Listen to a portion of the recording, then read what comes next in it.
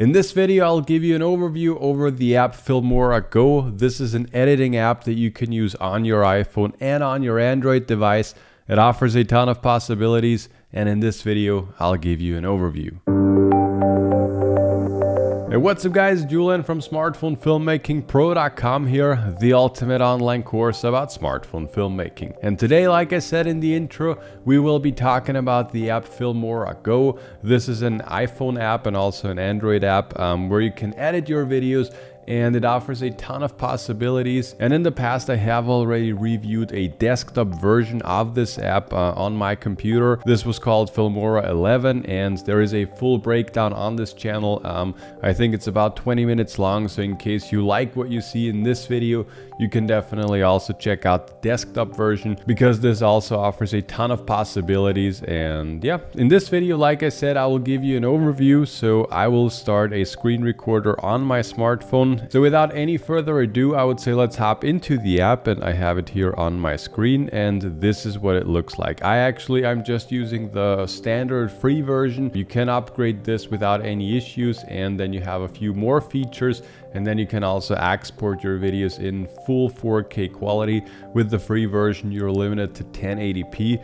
And yeah, but that should be just fine for what I'm doing right now. So this is what the app looks like when you open it up. You can start a new project, you can access the camera, so you can also directly within the app, you can also film some videos. You can also access all the other photos and so that you have already shot. And here you have recent projects. I have already been using it to edit some videos. And there you have some different effects and so on. But I would say let's actually start a new project together, and then I will give you a little bit of an overview on where you can find stuff and how everything is working. So to create a new project, just tap on new project, and then we can decide which of the videos that we want to import. We can also import some photos, but for this one I just want to import some videos. So I'll just select a few clips.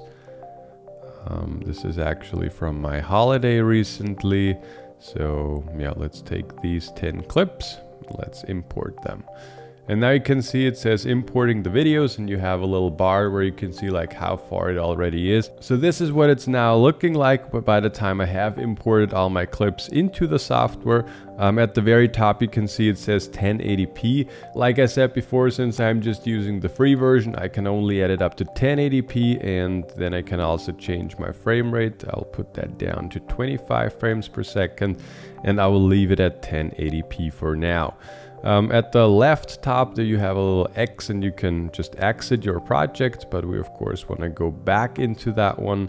And at the right you have Pro Export. You could add a watermark, and you can change the resolution, but that's not too important for now. Unfortunately, as of right now, we do have a little bit of a bug, because usually here where it's just black, you should have a little miniature view of the video.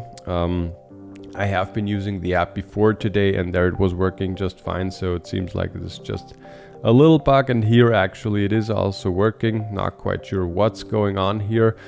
What the app does, by the time you import your videos, it automatically stitches them all together. If you want to change like the way how they are stitched together, that's working really nicely and really easily. Just pick the video that you like, and then just, you know, slide it to the position where you would like to have it. So that works just fine. That's no problem at all. In case you want to make a transition between two clips, so if we play that back, you can see there is no transition. So I just zoom in a little bit, and if we tap between those two clips, as you can see now, we have several different transitions that we can just access by tapping on it. We have basic, we have motion, we have zoom, we have twill, fish eye roll, and simple. I'll just go back to basic, and I don't know, I'll just pick that one for now. Then you also have a little preview. Don't like that one really much. Maybe that one. Yeah, that looks a little bit better. So that's how you can add transitions. In case you want to add music to your videos, just go to add music, and then you can pick music from files, from AirDrop or from iTunes. And then the app itself also offers some of the music clips To be honest, I don't know if they are royalty free, so if you can use them for your videos that you're also going to publish. In case you're not planning on publishing the video, then of course just take the song that you like and it doesn't really matter. But let's go back now. Something that's also pretty cool, if we tap on a clip, you can see at the bottom here there are many different options that you can do with this clip now. And the first one is actually my favorite thing of this app actually, and that is the speed, because as you probably know, I'm a big fan of making speed ramps, and this is actually really cool on how you can make speed ramps. If we go here onto curve and then custom and then tap on it one more, then you can see here that we can customize our speed ramps. So it starts now very quickly, it slows down, then we can make it fast again.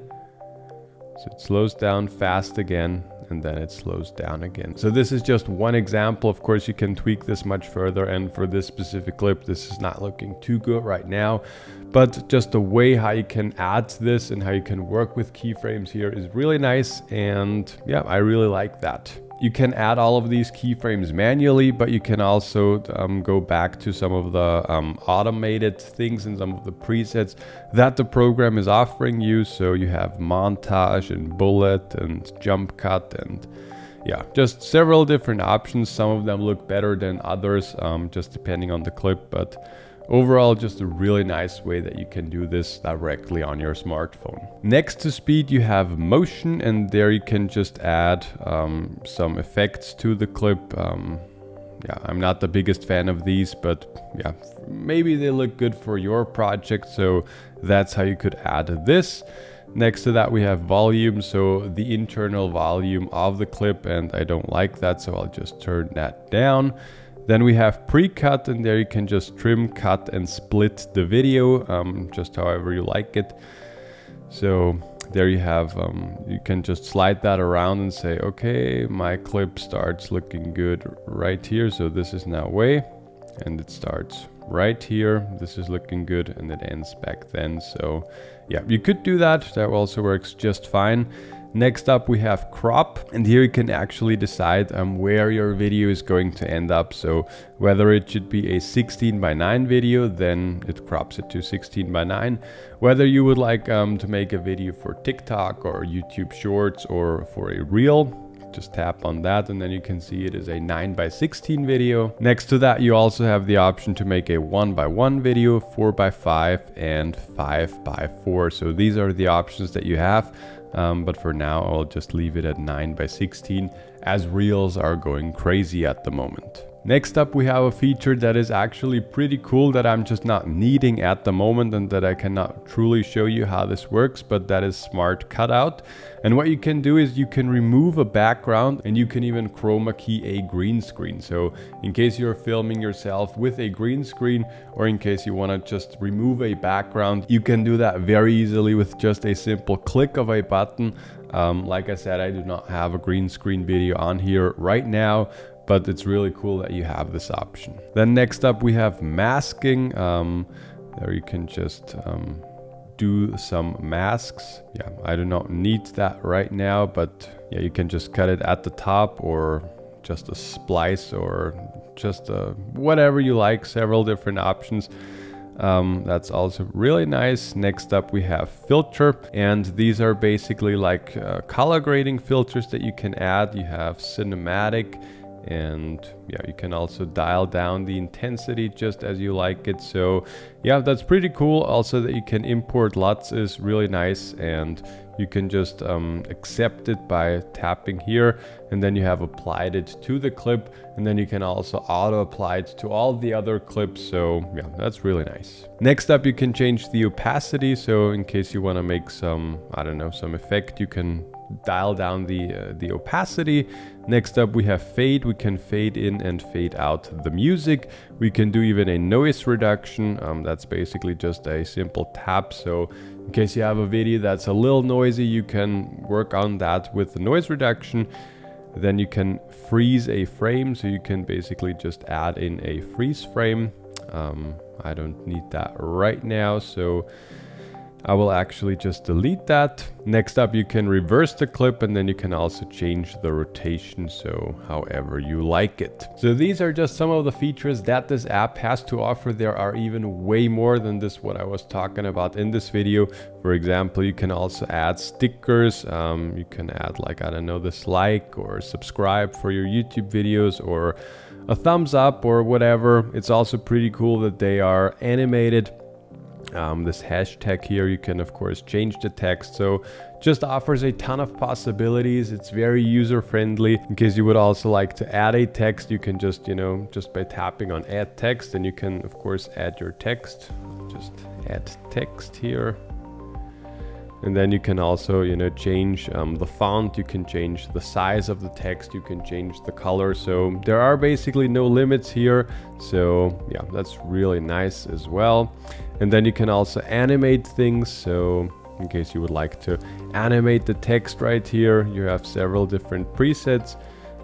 Also with the text itself. So yeah, like I said, this app offers a ton of possibilities, and this is just the free version. So in case you would like to have the pro version, then you can also export your videos in full quality without having any watermarks at all. So overall, I'm really happy with this app. It's very comparable to VN or LumaFusion, for example. So in case you're searching for an editing app for your smartphone, then definitely make sure to give this a shot. But that's basically it for this video. I hope you enjoyed it. I hope you liked it. Definitely make sure to check out this app. In case you would like to learn more about smartphone filmmaking, then definitely make sure to check out smartphonefilmmakingpro.com. We are the ultimate online course about smartphone filmmaking, with an online course with almost 200 videos and almost 20 hours of content. We're confident to say that this is by far the best course about learning how to film with your smartphone. But that's it for today. I hope you enjoyed it. If you have any questions, make sure to let me know, and I'll talk to you guys in the next one.